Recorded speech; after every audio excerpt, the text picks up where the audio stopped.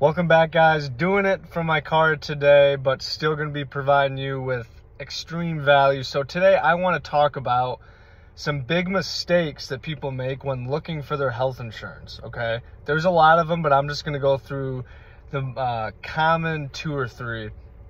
Number 1 is always trying to do it themselves, right? There are a lot of people that do know quite a bit about health insurance, and that's awesome because most of the public have no idea even what a deductible, co-insurance, out-of-pocket even means. But the reason I say doing it on your own is because there are a lot of, number 1, issues when you actually do your application that you actually have to get. You have to hit it pretty right on the head to make sure there's no issues down the road, meaning tax household members, right? Income, and even questions on the application that can determine whether you qualify for a subsidy or not. And also, you never know if what the plan that you're in is the best for your situation.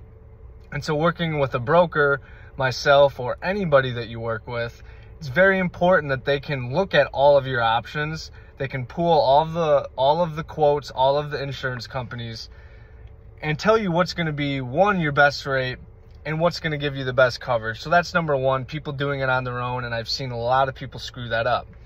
The other one is going with the cheapest option. Now, sometimes, in some cases, there are some great affordable options that don't cost a whole lot of money, but generally, going with the cheapest option doesn't mean the best insurance.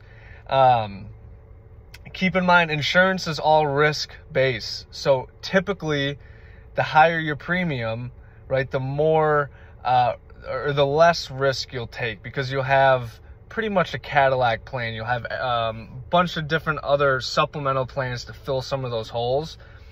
So those typically are going to be a little bit more expensive, giving you a little bit less risk, while generally if you go lower premium, you're going to add on risk, and that's not necessarily a bad thing. It just depends on your situation. The other thing that I see a lot of people not mess up but end up regretting later is just going online and filling out some quotes or some general information, and then guess what happens?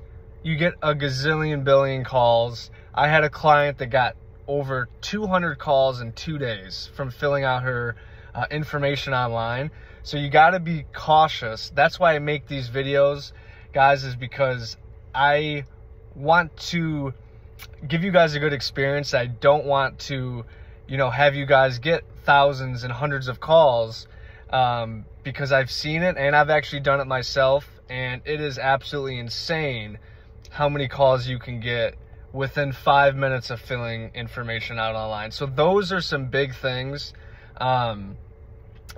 Trying to do it yourself, because a lot of people can screw it up, thinking that the cheapest insurance is the best, but maybe in your case it could be. And going something more expensive may not be in your budget, so it may not make sense for you. And the other thing is filling out your information online. That can cause a lot of headache and can cause people to say, you know what, screw it, I'm done with this, right? So hopefully you find this video and all of my other videos on TikTok, so that if you do have questions, you do need help, you can reach out to me personally, and you're going to avoid all of those spam calls. So I hope this helps. There are a lot of others, guys, but those are the big ones that people kind of screw up on. And so if you want to avoid those, you want to avoid the headaches, you want to avoid all the shit that you're going to have to deal with down the road, then listen to these 3 things and do not make these mistakes. And if you need help, of course, reach out to me. I hope you guys have a great rest of your day.